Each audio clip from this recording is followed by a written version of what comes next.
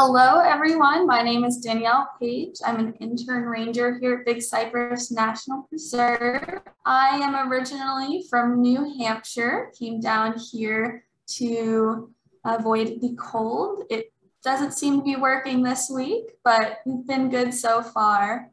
And when I was in New Hampshire, I went to Plymouth State University, which is just outside of the White Mountain National Forest, which you might have heard because of our beautiful foliage in the fall. And while I was at university, I got my degree in my bachelor's degree in sustainability and business management. And during college, I was fortunate enough to travel around Latin America and Western Europe. I studied abroad in Argentina, Costa Rica, as well as in Spain. But when the borders closed in 2020, I decided to explore the US a bit more. And that's how I was introduced to the National Park Service. So my first national park ever was actually just this past summer. It was Yosemite National Park down here in the bottom right corner. And these are some of my dream parks. So my goals for the future are to work seasonally for the National Park Service as an interpretation park ranger, changing parks every 6 months. And if you see a theme among these parks, your eyes are not deceiving you. I am in love with mountains, and somehow I ended up in Florida, where the elevation does not exceed 400 feet. Here, but hopefully in the future I get to work at places like Olympic National Park in the top right corner, Grand Tetons in the bottom right, as well as Yosemite National Park. But for now, I work here at Big Cypress National Preserve, and I work in the education department. So what that means is I get to lead field trips out in the swamp. So every sixth grader in Collier County has the opportunity to come out to the swamp for the day on a field trip. And they're little scientists for that day. So they have a backpack, you can see in the left picture, that brown backpack there, and that's full of all their equipment they need to conduct experiments. So we study the hydrosphere, the atmosphere, as well as the geosphere, bringing them through 3 different habitats. It's really fun. Really cold these days walking through that water, but I love it so much. And my favorite thing about Big Cypress is epiphytes. And I have lived in Costa Rica, so I've been to the cloud forests there. And even though their flowers are so beautiful, all of their fauna, the epiphytes here in Florida still are my favorite. And don't get me wrong, flowers from all over the world are beautiful, as well as plants. We gift them to each other in times of celebration and sorrow. We plant them in our gardens and we invite them into our homes. But epiphytes are in a league of their own. So the term epiphyte that I keep referring to, that is an umbrella term for an organism that grows on another organism.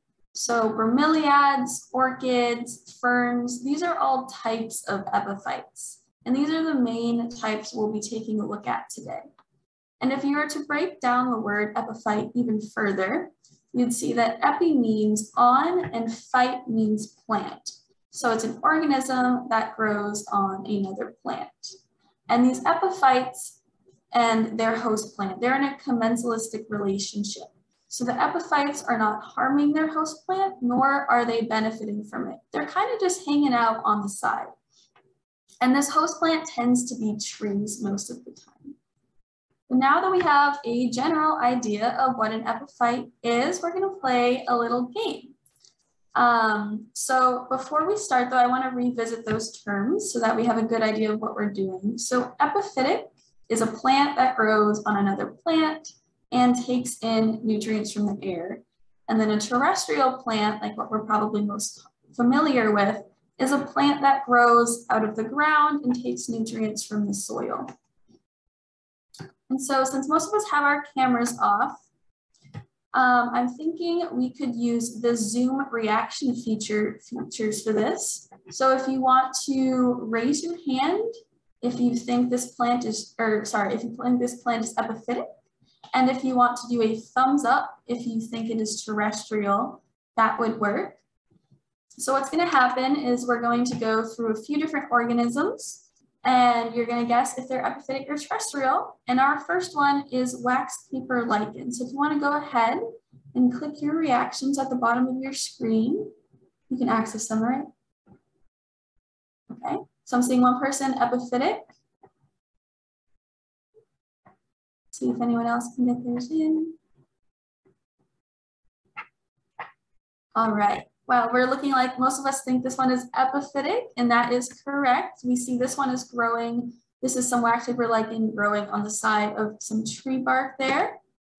And then next we have our saw palmetto. And if you're raising your hand, you're going to have to unraise your hand and then do the thumbs up if you think it's terrestrial. All right, looks like we think this one is terrestrial, and that is correct. We have hand fern. This one's very interesting. We see it growing out of a cabbage palm.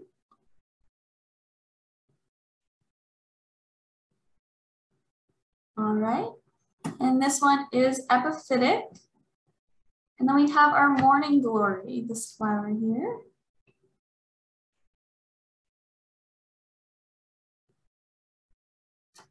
Okay, and this morning glory is terrestrial. We see it growing out of the ground there in the background. And then we have the butterfly orchid.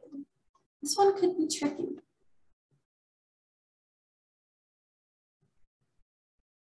Epiphytic, yes. So this butterfly orchid is epiphytic, though we do have both terrestrial and epiphytic orchids here in the preserve. And we have our sable palm. So this is that tree that hand fern was growing out of. All right, we think it's terrestrial, that's correct. We see it growing out of the ground right there. And then we have swamp lily. One of my favorite flowers here in the prairie. Terrestrial, yes. This one is terrestrial. And last but not least, we have the strangler fig.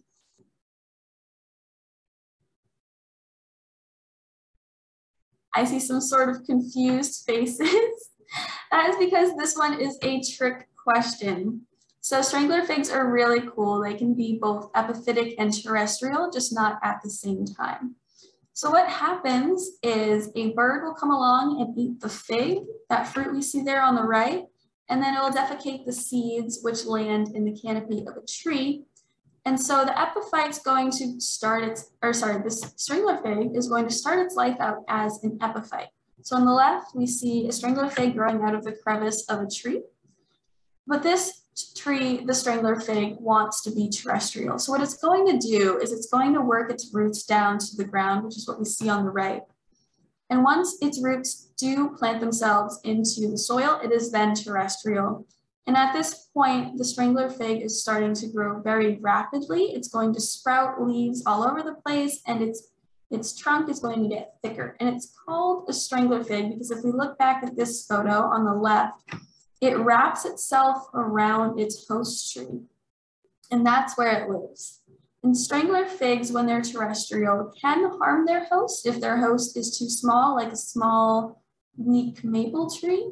But for the most part, the host tree just lives among the strangler fig.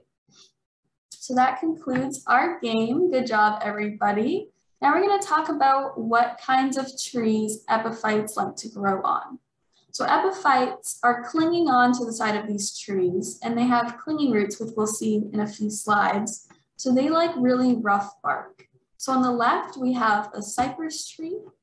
In the middle, we have a cabbage palm with lots of nooks and crannies.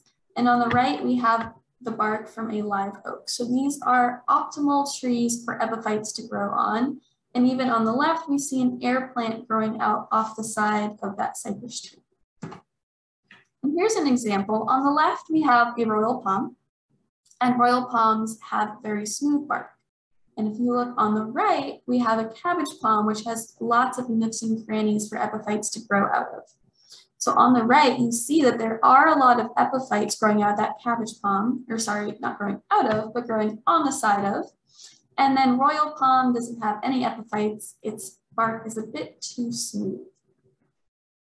But Epiphytes, you might expect to see them on the side of a tree or in the swamp, but because they aren't taking any nutrients from their host, they can really grow on anything as long as they have access to nutrients.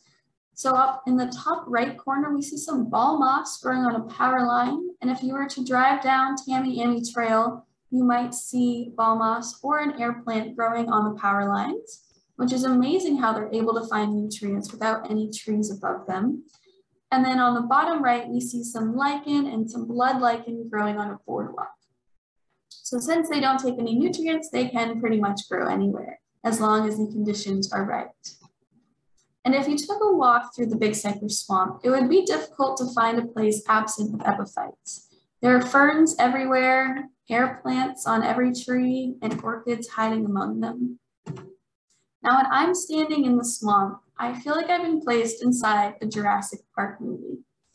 And what gives the swamp this Jurassic feeling are the epiphytes. And you might compare these two from Jurassic Park as epiphytes hanging on for their dear life. And this is what they're using to hang on for dear life to our trees. These are called clinging roots. So these are from an orchid in particular. And then we'll take a look at some air plant clinging roots. And you'll notice these are visibly different. The air plant clinging roots have a bit of extra support there in the middle. And they need this extra support because they're heavy. And they're not heavy just because of their mass, but because of how much water they can hold. So some bromeliads, they're called tank bromeliads, have what's called a tank in the middle. So it's sort of like a water storage tank you might have at your house or your camper. And so in the middle here is where they'll store their water, and they'll actually absorb this water through their leaves. And so these are their leaves. They're shaped sort of like a water slide. So if you remember when you were younger going to the water park, you went down these slides and the sides of them are sort of curved. And the air plant leaves are curved just like these water slides. And so our air plants, they have, our cardinal air plant in particular, has a water slide, if you will, and it also has a pool, which is its tank. So in the middle here, you see its tank, and then its leaves are going right into it. So we've seen its leaves, we've seen its water slide, we've seen its pool, but there's something missing from this equation, and that's us. So every now and then, an air plant will get lucky and a dead bug will fall on its leaf. And then some rain will come along and wash that bug into its tank. And here's where that dead bug is going to decompose. And when it does, the air plant's going to absorb its nutrients through its leaves. And this is why they're called air plants, because they take in all their nutrients from the air. So they're getting nutrients from the water, from the sunlight, as well as decomposing needles and bugs that fall into their tanks. All right, so now we've seen the tank, we've seen the leaves, and we know how it gets its nutrients. I want to introduce you to the cardinal air plant. So the one on the left is near and dear to my heart. This is the cardinal air plant that I wake up to every morning. It's right outside my bedroom window. Unfortunately, the tornado that came through last week did knock it off the tree, but I'm trying to string it back up there because I love looking at them. They're really beautiful. And on the right, you can sort of see how big this is. So they can get up to 2 feet wide, but they can also be really, really small. So this is an air plant from our education trail where we bring the 6th graders on their field trips. And every time I'm out there, I always ask them to find the smallest air plant they can. So this is how they start out, and then they grow to that much bigger size. And if you're thinking it looks like the top of a pineapple, you'd be right. Bromeliads, pineapples are actually in the bromeliad family. So they're in the same family as the cardinal air plant. And another air plant that we have out here is the potbelly air plant. And you'll see this one's a bit more elongated. Its leaves don't go out right from the bottom. And the leaves are a bit more curved and sporadic. And so air plants are flowering plants. So on the right of this photo here, we see this pink part. This is called the bract. And this bract is where all of its seeds are stored. And at the very end of this bract is where its flower is going to be. And here we see the cardinal air plant bract on the left. It's very similar. And something very sad, in my opinion, about air plants is that they only flower once in their life. So once they flower, and the flower will be up for about 2 to 3 months. Once their flower dies, the air plant itself is going to start dying over a 1 to 2 year process. So on the right, we see a dead air plant bract. And if you look below it, these leaves are starting to die. And so here are those flowers on the very end of that bract. You see the pollen there as well. So these get pollinated by animals like hummingbirds as well as bees. And then we have our southern needleleaf air plant, which isn't a tank bromeliad. We see there's no spot for water to be stored. And so what southern needleleaves do, as well as all of our bromeliads, is they use their trichomes, which are these hair-like or scale-like things on the side of their leaves. They're coming out of their leaves, and these will trap water. So this is how they help absorb their nutrients. And something really cool about the southern needleleaf in particular is in the winter, when its host tree's leaves fall off because it's deciduous, say if they're growing on a cypress tree, for example, the southern needleleaf will start to create red pigment. And they do this sort of as a form of sunblock, if you will, because they're now exposed to all that extra sunlight and they don't like that. And here we have our ball moss. So we're going to be talking about 2 bromeliads today that are actually called mosses, but they aren't mosses at all. If you look closely at this ball moss, you can see it looks a little fuzzy. So those are those trichomes. And the ball moss is what we saw growing on the power line a few slides earlier. So ball moss is a little sporadic. It's sort of just growing in on itself all over the place. And our other moss that isn't actually a moss, it's a bromeliad, is Spanish moss. So Spanish moss grows in these long wispy strands. And if you were to look at it up close, you would notice its trichomes. It's sort of fuzzy. And they have these really small, beautiful flowers because all of our bromeliads are flowering plants. And something that gets mistaken for Spanish moss a lot, even by me in the beginning, is old man's beard. So this isn't actually a bromeliad. This one is a lichen. And the easiest way for me to tell the difference when I'm out in the swamp is by the texture. This one is more rough than the Spanish moss, and old man's beard grows more in clumps, while the Spanish moss grows in those long, wispy strands. And this is my favorite lichen that we have here. So on the top right, we have the wax paper lichen, and on the bottom left, we have blood lichen. So blood lichen is really cool. It's actually an indicator of a healthy environment. So if you're out in the swamp and you see blood lichen, that lets you know that that's a really good environment. It's very healthy, it's very rich. So now we're moving on to maybe some people's favorite type of epiphytes, are orchids. And I'm wondering how many people knew before today that vanilla is an orchid. I learned this just a few months ago when I was developing this program. And so these pods we see on the right, those are where you get your vanilla beans. We see them dried up on the left. And this orchid right here is the orchid of the flower of the vanilla plant. And so some orchids you might be more familiar with are these ones. You might see them in Trader Joe's or Lowe's when you go shopping. These are pretty common for houseplants.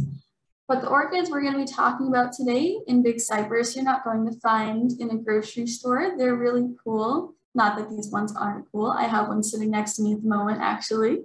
But our first one we're going to be talking about today is the cowhorn orchid.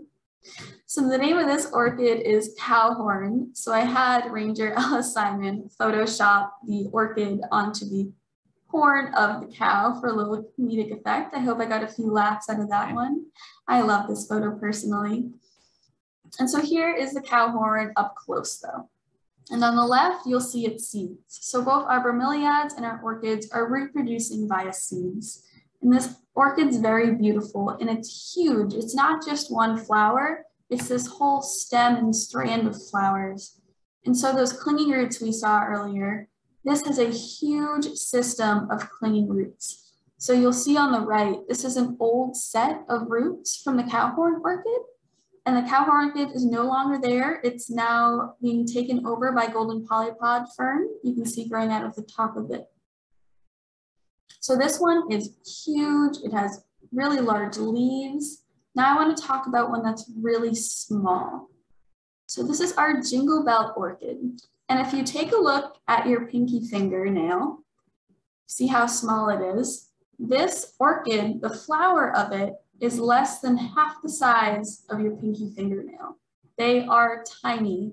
So you see here all those clinging roots, those things that look like wet spaghetti, they're no bigger than an inch or two around. So if you were walking through the swamp, you might not even notice this one. And so here, those yellow parts you see there, that's not even the flower, that's actually the seed pod. The flower is even smaller than that. So these are just tiny.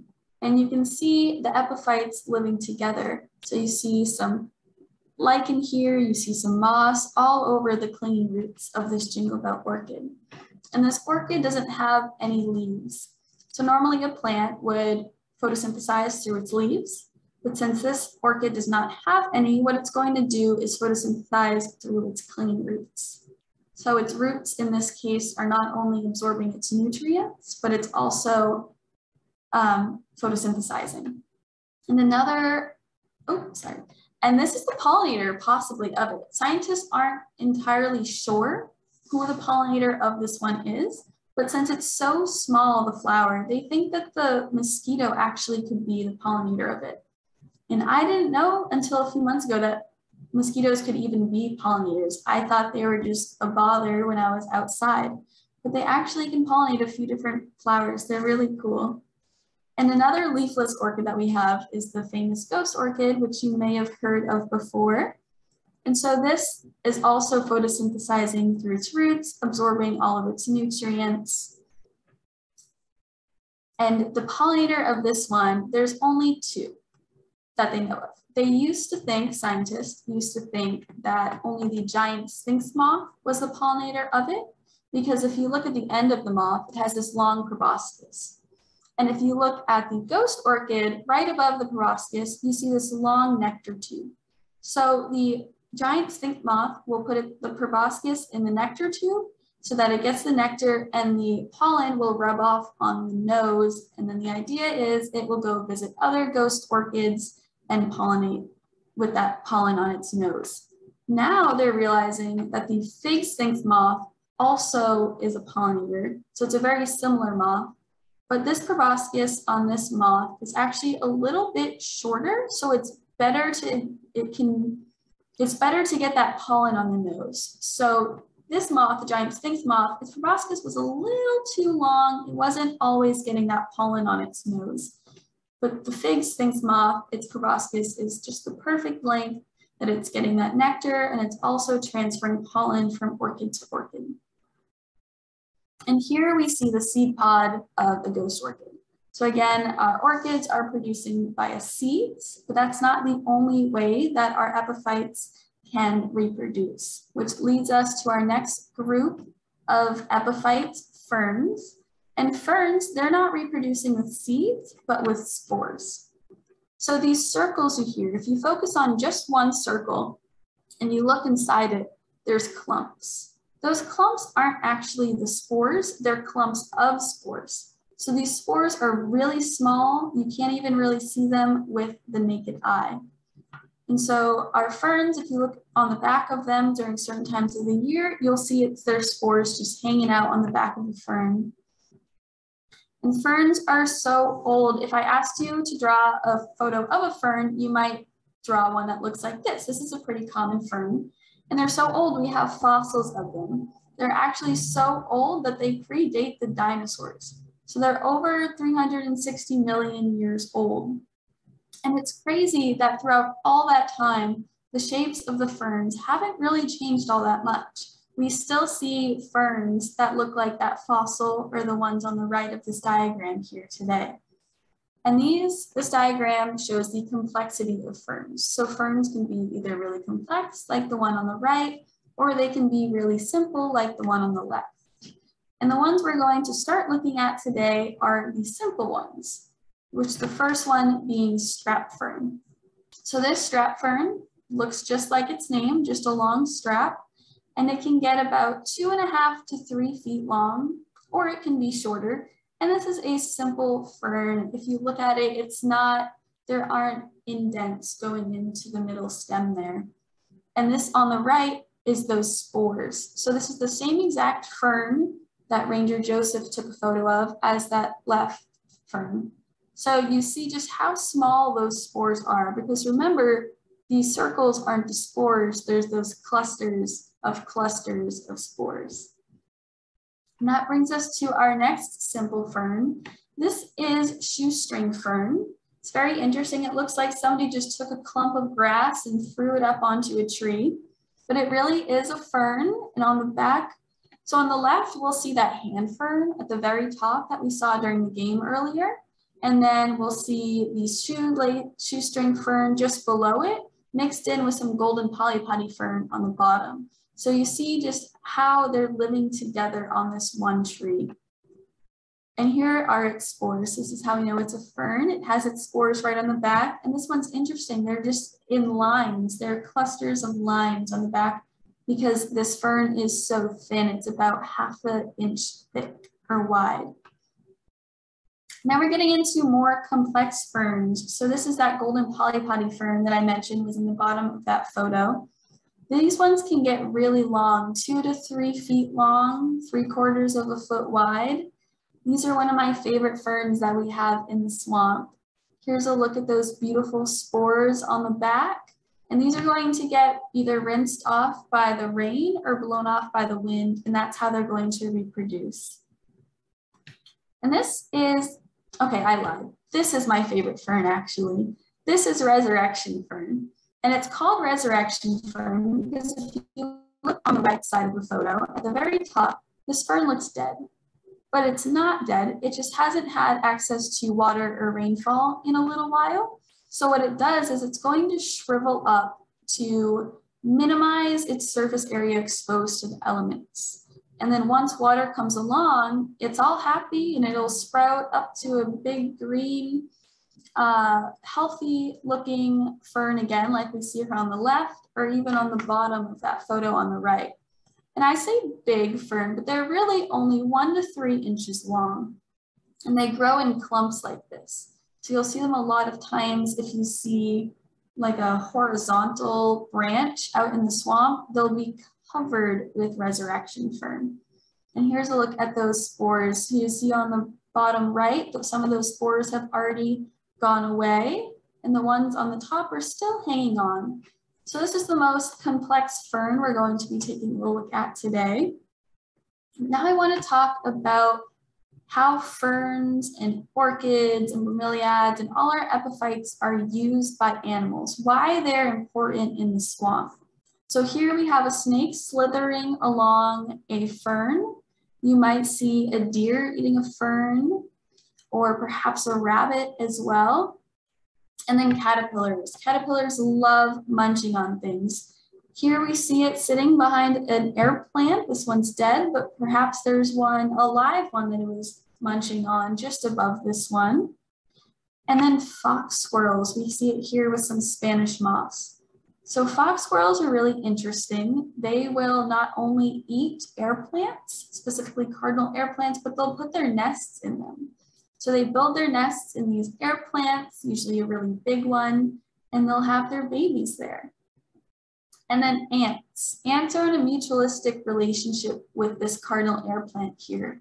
So this cardinal air plant is providing the ants with home, with shelter, and the ants will actually bring the air plant home food, if you will.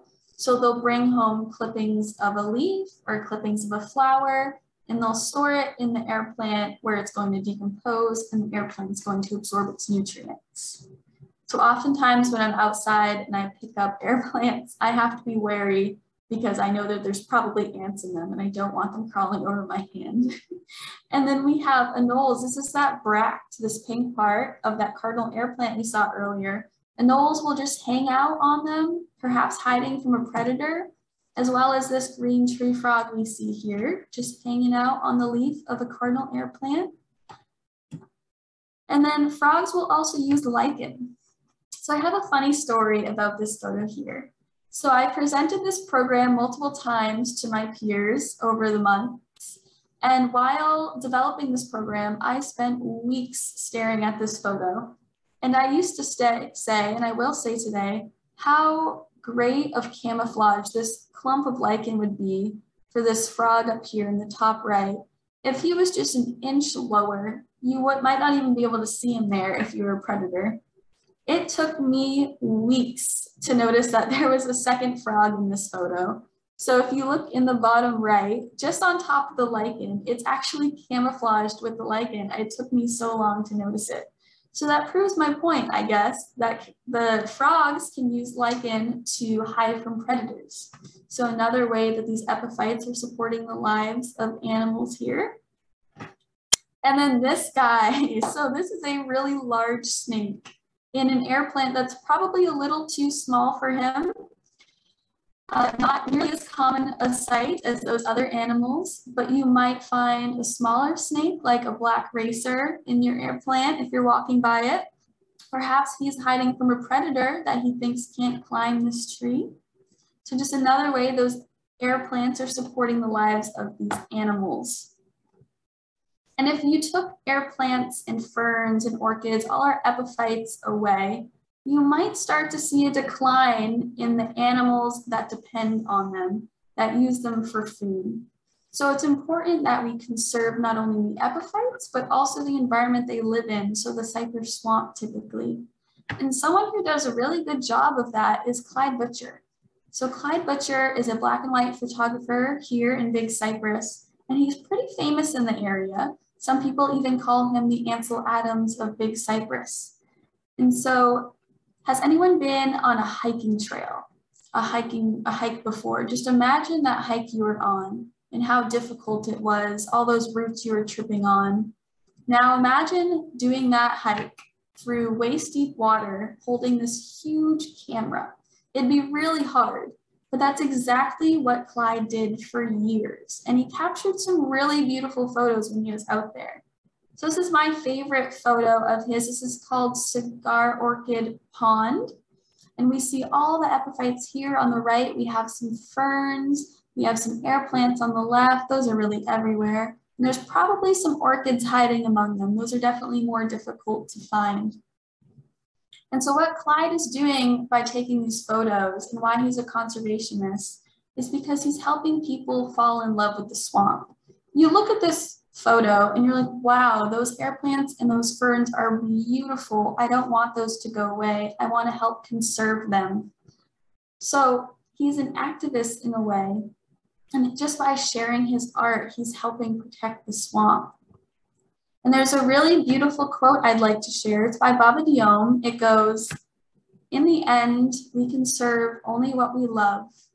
We love only what we understand. We understand only what we are taught." So conservation is a team effort. Rangers at national parks inform the public on a topic to help them better understand it. And then once they understand it, then conservationists like Clyde Butcher help them fall in love with the swamp and its epiphytes. And like Baba Diome said, we conserve only what we love. But anyone can teach someone about their favorite topic. You don't have to be a really famous person like Clyde Butcher. So if you really love epiphytes or anything really, share your knowledge or experiences with someone. And maybe that person will also fall in love with that topic and you can work together to conserve it.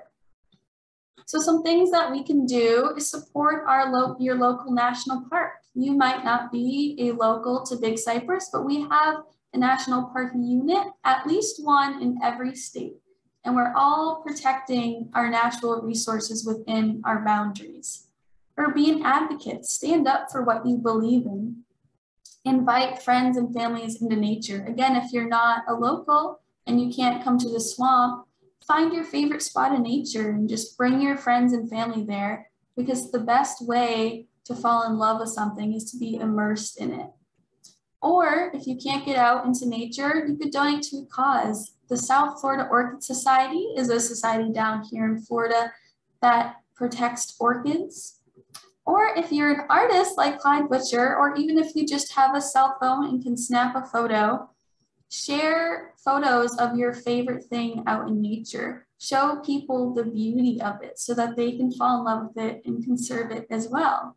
And like Baba Diom said, the best way to increase conservation efforts for something we love is to help others understand it and fall in love with it as well. So I challenge you all today, when you go home, to invite friends and family on a walk through your favorite place in nature, whether it be in Florida or your home state. Share your knowledge of epiphytes and whatever your favorite part of nature may be with them. And if you do decide to go on a swamp walk, if you're nearby, see how many epiphytes you can identify. The next time you see a tree frog, a deer, or a small snake, perhaps you'll think back to today and remember how epiphytes contribute to their survival. But before we go, I would like to offer you all a little taste of the swamp. So up in a second, I'll be playing a 50-second video of a walk through the swamp with some nature sounds in the background.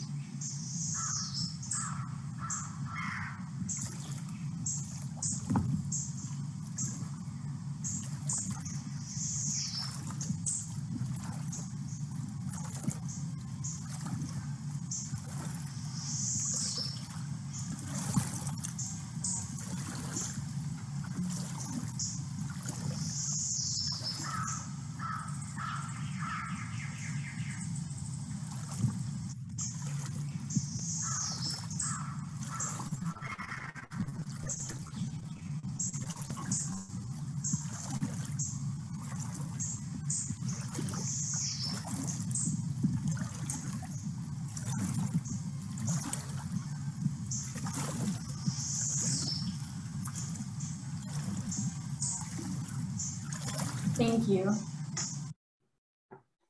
Have you observed any interactions between birds and epiphytes? I'm usually out in the swamp with like 15 sixth graders that are really loud, so all the animals tend to run away from us. Unfortunately, I haven't seen any hummingbirds pollinated them, but this is the season for the air plants, the cardinal air plants, to bloom. So I've noticed out in the swamp, there's a lot of those red bracts. They haven't quite flowered yet, but I'm hoping once they flower, I'll see more hummingbirds visiting them to pollinate. I have a favorite epiphyte from each group of epiphytes. Honestly though, I think the cardinal air plant. It was the first one that I really knew was an epiphyte when I first got here. So we had epiphytes in Costa Rica when I was at the cloud forest, and they had tank bromeliads that looked a little bit different, but that was the first thing that I recognized when I got here. And I didn't know much about Florida before I got here. I didn't even know there was a swamp. And so right when I saw that, I was like, oh my gosh, I know what that is. I know something about the state. So that's probably my favorite. It's amazing how much you have learned about Florida and Big Cypress in the short time that you've been here. I've learned a lot, yeah, it's been great. I see in the chat, I haven't seen personally, thank God, much evidence of the Mexican bromeliad weevil here. So the Mexican bromeliad weevil will eat the air plants and they'll get knocked off the trees. It goes sort of right through them. So I know of the issue, I've heard of it, but luckily I personally haven't seen any evidence of it yet. Well, thank you, Danielle, so much. Really impressed with your presentation, and I think you have a very bright future as a park ranger. Thank you. I had a lot of fun joining. I'm glad you all enjoyed. I hope you come back to see all the other programs Naples Preserve has for you. Thank you so much. Thank you. Have a good one. Yep. Everybody have a great day. Thanks again.